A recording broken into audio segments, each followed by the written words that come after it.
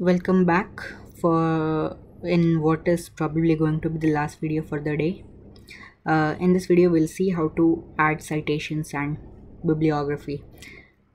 Always ensure that you properly insert the citations, because failing to do so is a violation of academic integrity, and it will also result in you being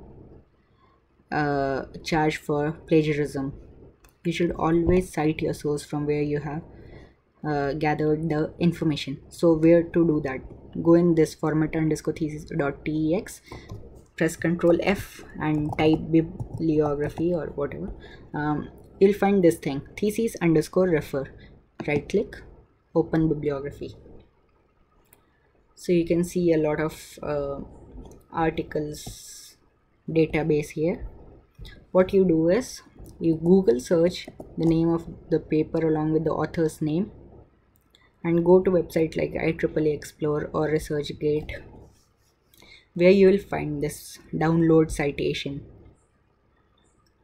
Click on BibTeX, very important to click on BibTeX, and copy to clipboard. Once you copy it to clipboard, you can just paste it here and give it your own name. So this first thing is an alias name, a reference name. So you can just type it as ABC for the time being, and press Ctrl S to save your BIB file and close it. Okay, now since I've already tried it once, but anyway, so suppose if we have to say that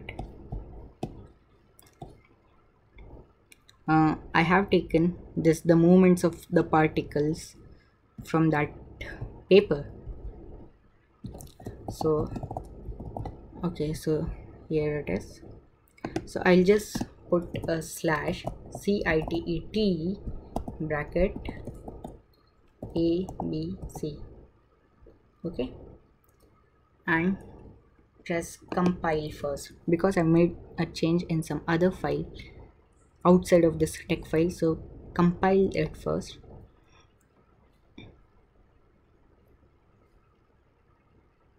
Hopefully we should see some green box here once this compilation is done.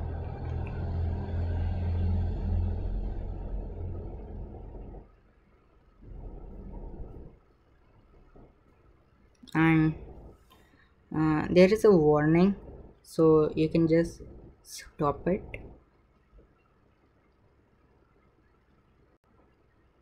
And here you can see the green box. Okay, so this is how you cite a source in your thesis. Thank you.